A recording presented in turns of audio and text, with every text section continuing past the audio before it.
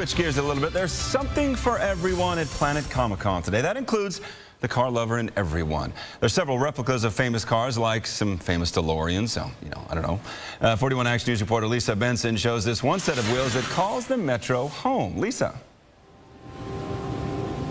I can't tell you how entertaining it is to just simply be here. Take a look at this car. I shouldn't have to tell you where it's from, but this is the Back to the Future car. And this one, of course, who doesn't know the Ghostbusters car? And again, this is just a couple of the cool cars that are scattered about the Bartle Hall for the Planet Comic-Con weekend. But there is one set of wheels that calls the Metro home. Mary the Impala is a screen replica from the show Supernatural. The main characters are two brothers based in Kansas who travel the country hunting monsters. So this replica car features a trunk full of weapons modeled after the ones on TV.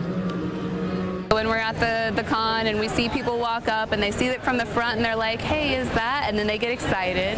And then they come around back and they see the trunk and they completely lose it. Like, I've had people, just shaking. I've had people crying in my car before. They love the show so much and they get so excited. The car really is like the third main character on the show.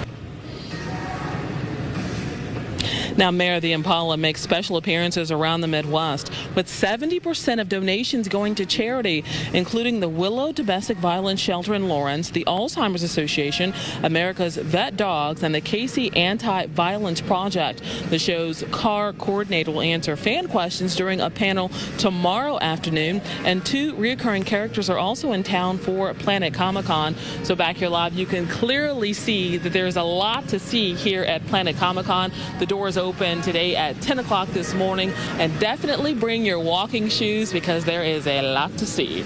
Reporting live, Lisa Benson, 41 Action News.